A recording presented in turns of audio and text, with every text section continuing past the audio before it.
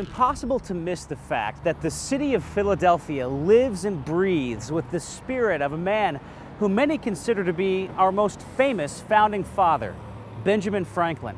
Now, one of his most famous sayings was, "Well done is better than well said."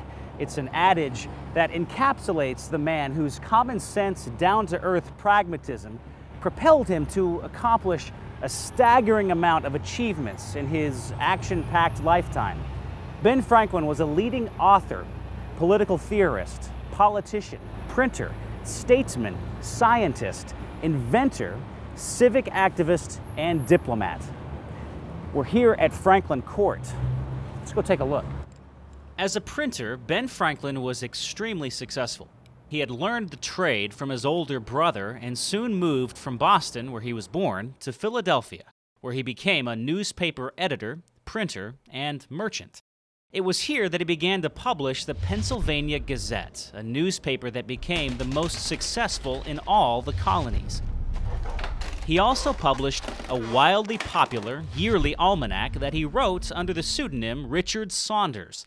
He called it Poor Richard's Almanac. As a scientist, Franklin took the world by storm, conducting experiments in electricity, what they called at that time electrical fluid. Some of his experiments would become infamous. On a stormy June day in 1752, Ben Franklin, along with his son William, flew a kite with a wire poking out of it high in the Philadelphia skies.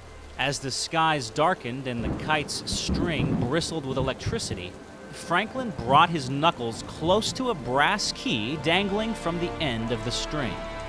A spark leaped through the air, giving him a powerful jolt, thus proving that lightning, at the time a rather mysterious phenomenon, was simply electricity.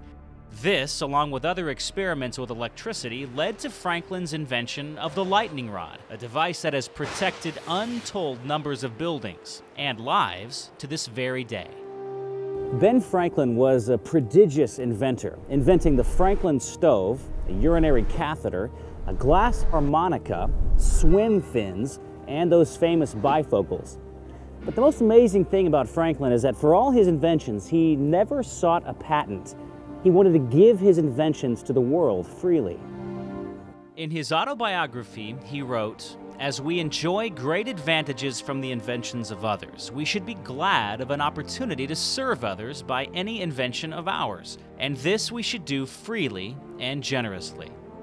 Franklin, like so many of our nation's greatest leaders, was motivated not out of fame or monetary gain, but service to others and the greater good.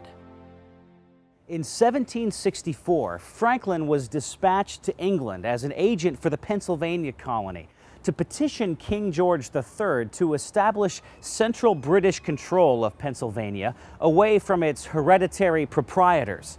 In London, Franklin opposed the Stamp Act and took a principled stand against the Townshend Acts of 1767.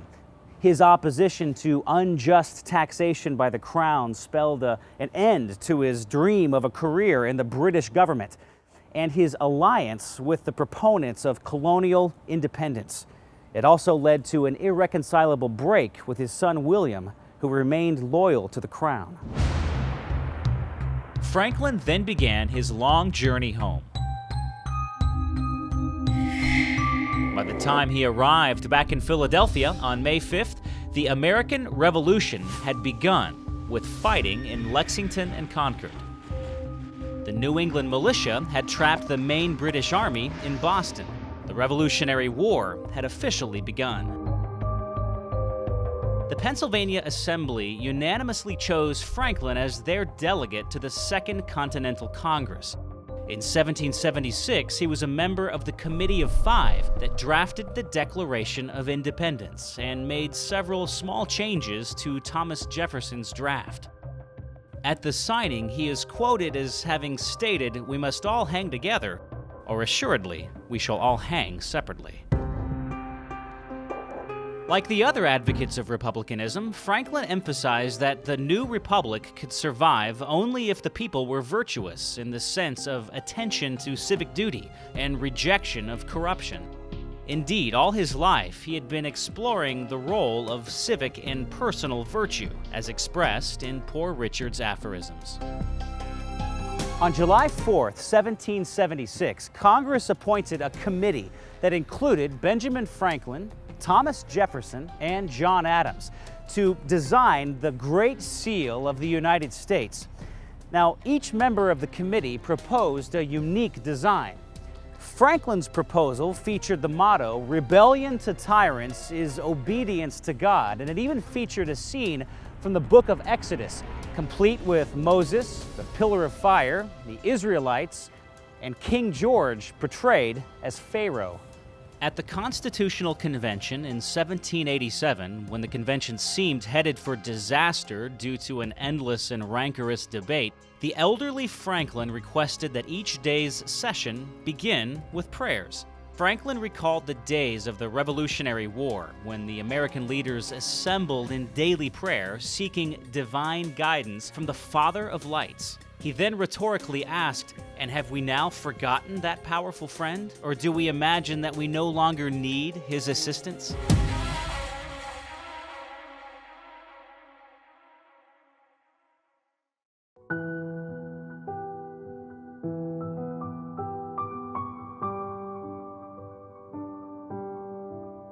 Franklin died on April 17, 1790, at the age of 84 years old.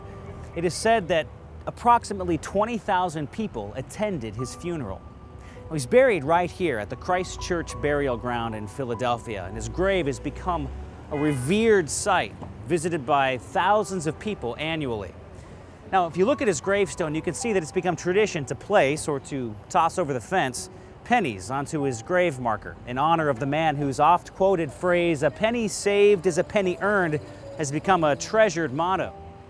Of course, what people don't realize is the fact that when they place a penny on his grave and walk away, they're doing the exact opposite of what Franklin himself suggested. So to honor the man, I think I'll take my penny, place it right back into my pocket. But whatever you do with your penny, you really should take the time to come here to Philadelphia to pay your respects to the man that many historians hail as the very first American, a man of virtue, honor, strength of character, courage, and devotion to his country.